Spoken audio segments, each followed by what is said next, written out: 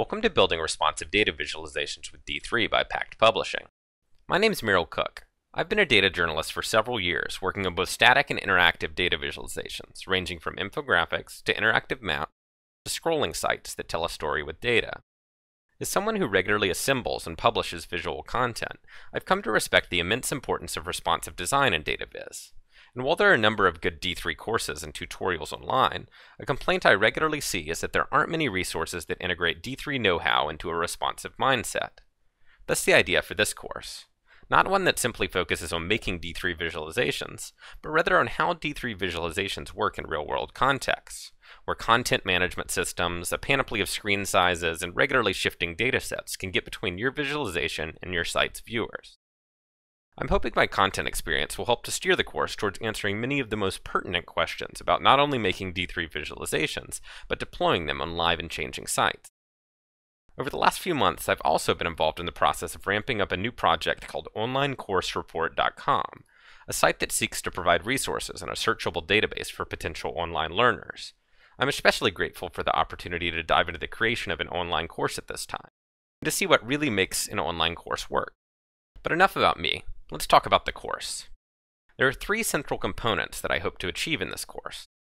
First, seeing as it is a course on D3, is that students should be able to create a number of basic, reusable D3 visualization types.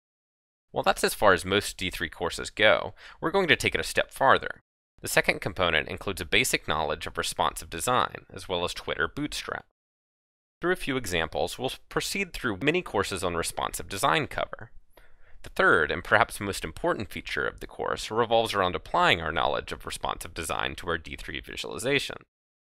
What do you need to render at what screen size? Where should you place data visualizations on a page? Does functionality change for different screen sizes? And then how do you implement those choices? We'll start with a section on basic non-interactive reusable charts. This will help ground us in the syntax and workflow essential for all D3 visualizations. In the second section, we'll upgrade our initial visualizations by utilizing scales, axes, tooltips, and labels, elements essential for polished-looking charts. In the third section, we'll move on to the basics of responsive design and look at what mobile-first strategy entails, as well as making previous examples responsive. The fourth section will enable us to massively increase the range of possible visualizations we can make by tackling external data sources.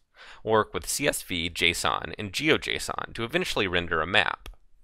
Section 5 throws in some interactivity into the mix and lays the groundwork for more responsive visualizations through introducing the notion of rendering and re-rendering visualizations depending on browser event.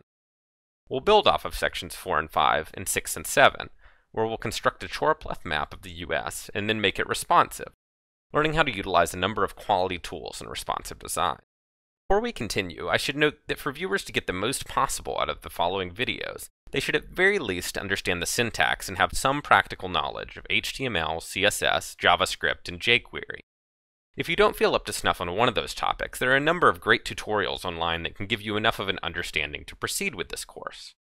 I feel that this course is ideal for designers with some front-end knowledge who are looking to expand their toolset, for front-end developers who are looking to get into data visualization, back-end developers who are looking to bridge the gap between databases and visualization, or anyone involved with online content with some front-end knowledge, such as editors, content producers, personal bloggers, or marketers.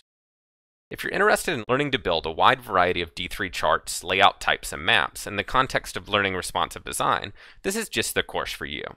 See you in the next video.